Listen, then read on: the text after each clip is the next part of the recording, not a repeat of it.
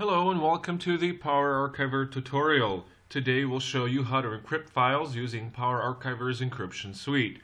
To encrypt files, first we'll start PowerArchiver. We'll see the Encrypt Files button in the Home tab. We can click that and the Encryption Suite will start.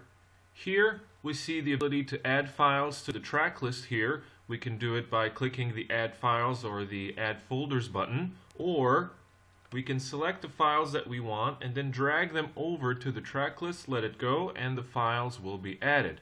Then in the Destination Format section, we can pick the format that we want to encrypt the files to, along with the method and the destination folder and file and folder section as well, where we can select to encrypt all of the files together into one archive or encrypt them individually into separate archives. For this video, we'll group them all into one single file and save them to the file's current folder. So once we've set all that, we'll click the Encrypt button.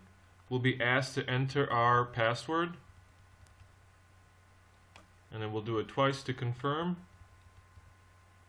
Alright, the password policies are listed here for us to refer to them. Once we input the password, we'll click OK. Encryption will start, and here is our file.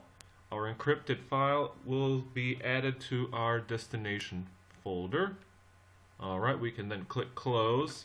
We'll delete these files right now so that we can decrypt the file and show you how that works. So back into PowerArchiver again. To decrypt the files, click the Decrypt Files button. The Decrypt tool will now appear. Again, we can use the buttons here to add files or folders to the track list, or simply click and drag over to the track list and add it. We want to decrypt it to the file's current folder, and once we've set all that, we'll click the Decrypt button. Alright, then we'll enter our password and then click OK.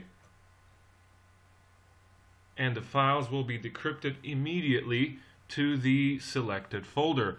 Keep in mind that when you use the PowerArchiver Encryption Suite, you will be FIPS 140-2 and HPAA compliant, meeting the federal standard for encryption. Thank you for watching. Please take a look at our other videos on our YouTube page.